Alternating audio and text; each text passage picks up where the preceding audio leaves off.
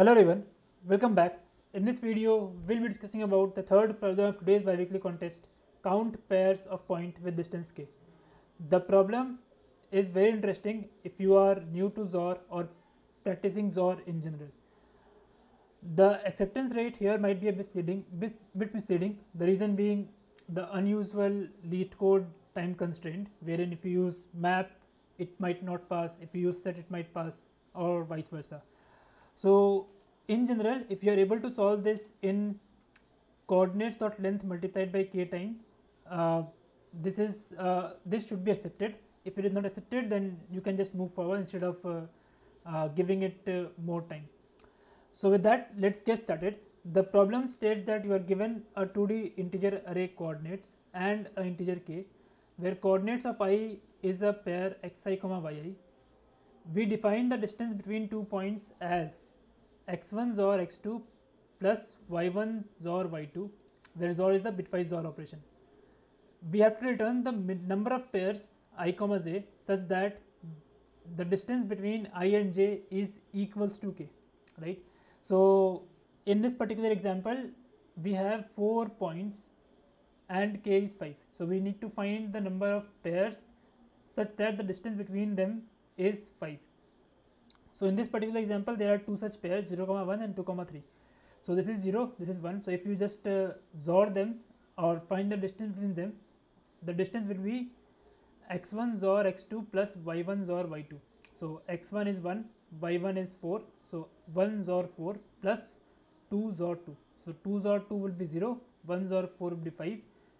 The sum would be 5 and it is equals to k, and hence 0 comma 1 is a valid pair. You can try out other possible combinations as well, and you will see only two combinations satisfies the criteria where the distance between the pair is actually equals to 5. So hence the answer here is 2. Now how to solve this? So we have this criteria, x1 XOR x2 plus y1 XOR y2 should be equals to k. What you can do, you can fix x1, right? So you can say, okay, I will fix one point and I will try to find out all other point which will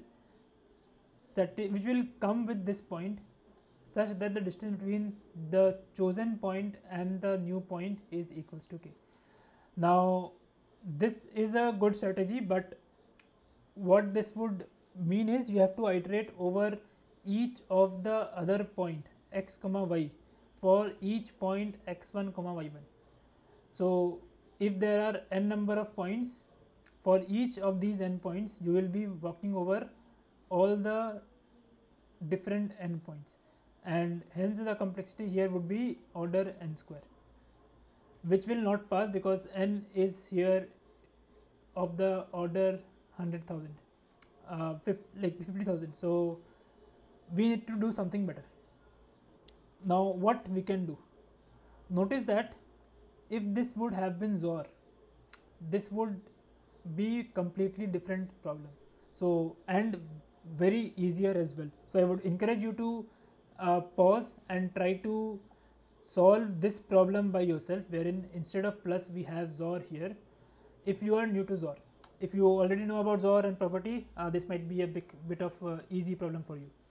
Now here we have plus. So summation of two numbers should be equals to k, and we also notice that k is very small, so we can utilize this constraint in our solution. Now sum of two numbers is equals to k. What are the possible choices for that? It can, let's say k is 5, just an example. So in this case it can be 0 plus 5, right? It can be 1 plus 4, it can be 2 plus 3, and so on and so forth. So there can be at max 6 different possibilities. Now why 6? You might say, okay, why not 6 minus 1 and 6?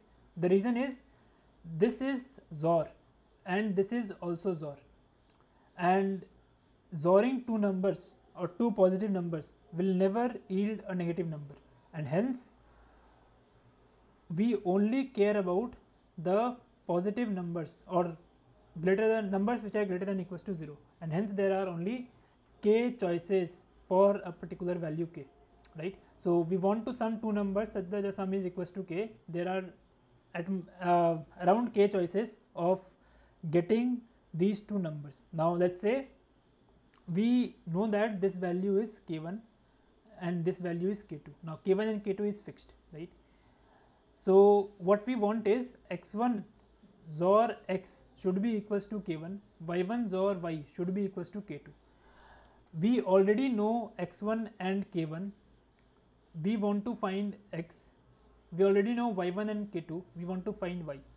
This is a very straightforward problem. You can pause and try to solve this by yourself. So in general, our algorithm now is, we will divide our k, we will divide our operators in two parts. We will say the left part would be sum t and the right part would be sum k minus t, and obviously the sum should be equals to k. And we already noticed that there are only k plus 1 such valid choices, and for each of these k plus 1 valid choices we will try to find out the number of valid pair x comma y, right. So in this particular case we will say, okay, how many pairs x comma y are there such that x is equals to x1 XOR 0, right. Basically if you XOR both side with x, you will see this would be different and this would be x1 XOR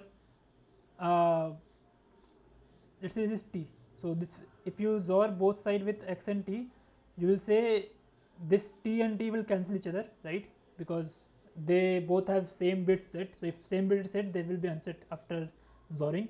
So this t and t will cancel each other. The right side there will only be x, and the left side there will be x1 XOR x XOR x XOR t, right. So in other words, again this x and x will cancel each other, so this will be x1 XOR t. So we already know what should be the value of x, and in the similar fashion we already know what should be the value of y.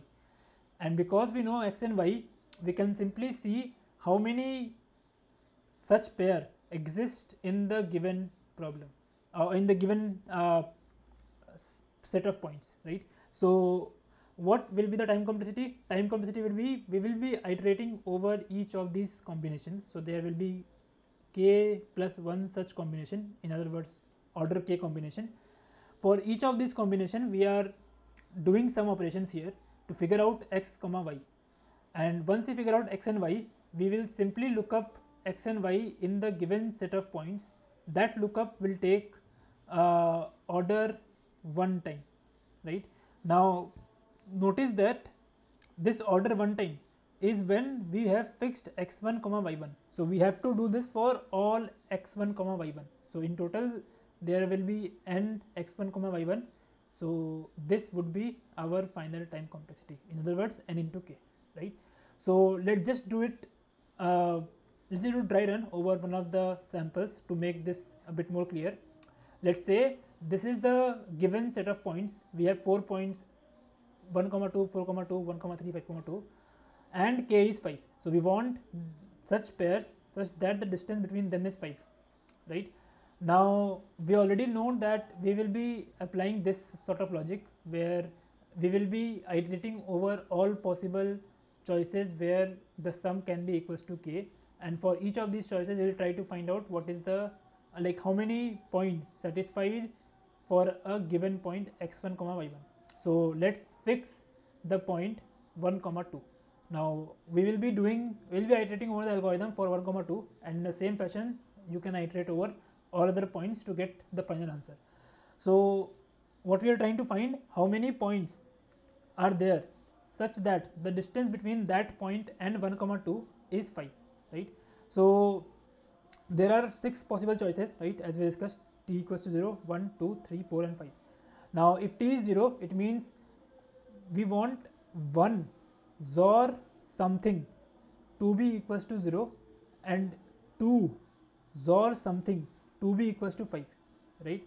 Now what will be the value of x here? If you just XOR both sides with 1, you will get 1 here. So value of x should be 1, and if you XOR both sides with 2, you will get the value of y here, which would be 7.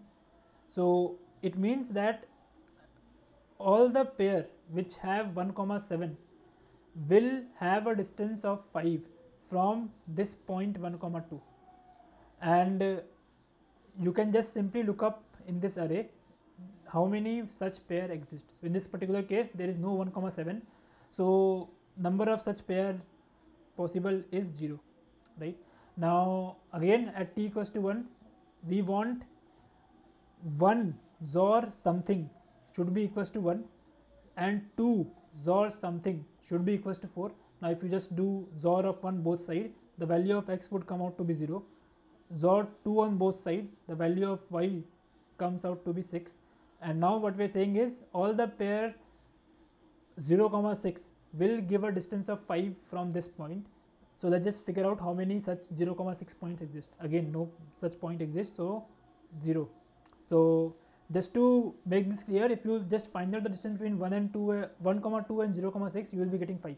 So let's just try this. 1 XOR 0 is 1, 2 XOR 6 is 4, so 1 plus 4 would be 5. So that's what the distance is. So in the similar fashion, you will try for 2, 3, 4 and 5. Let's just try it for 4 once.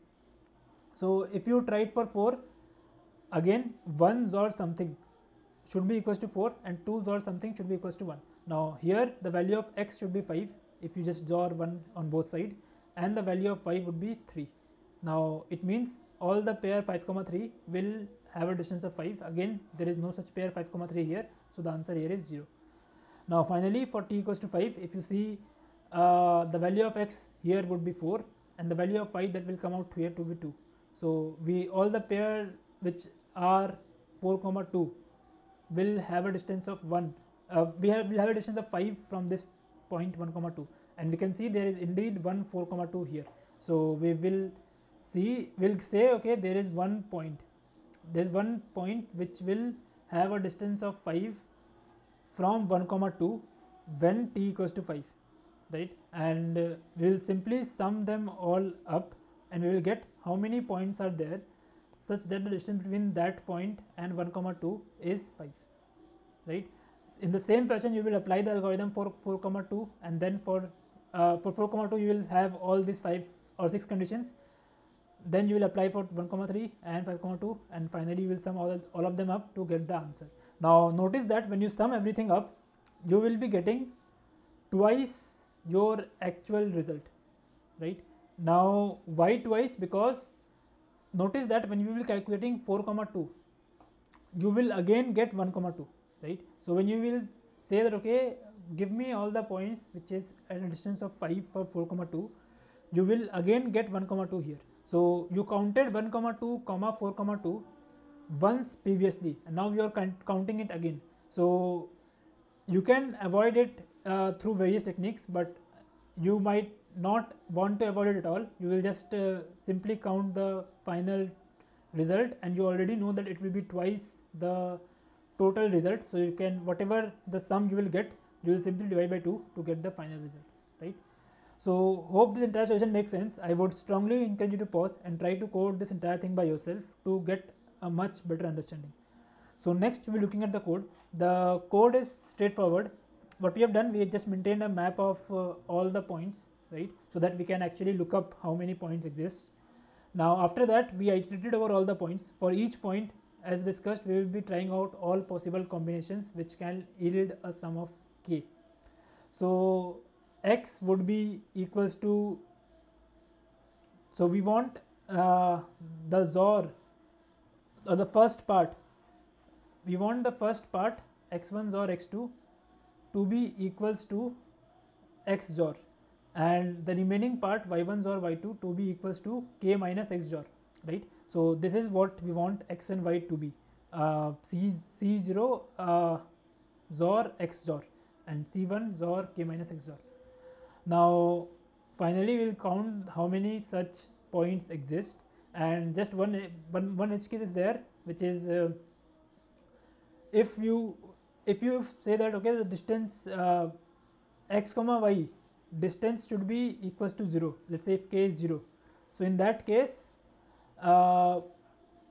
you will get 1 comma distance between 1 comma 2 and 1 comma 2 will also be valid.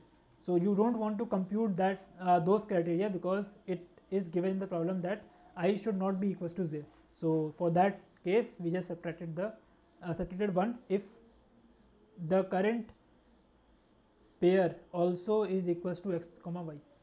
And after we do all of these things as discussed, we will get twice the result that we want. So we will simply divide by 2 and return that as an answer. So hope this entire solution makes sense. If you have any doubts in this problem, feel free to post them in the comment section below. I would be happy to answer. If you like the video, give it a thumbs up and do subscribe if you haven't already, and I will see you in the next one. Thank you.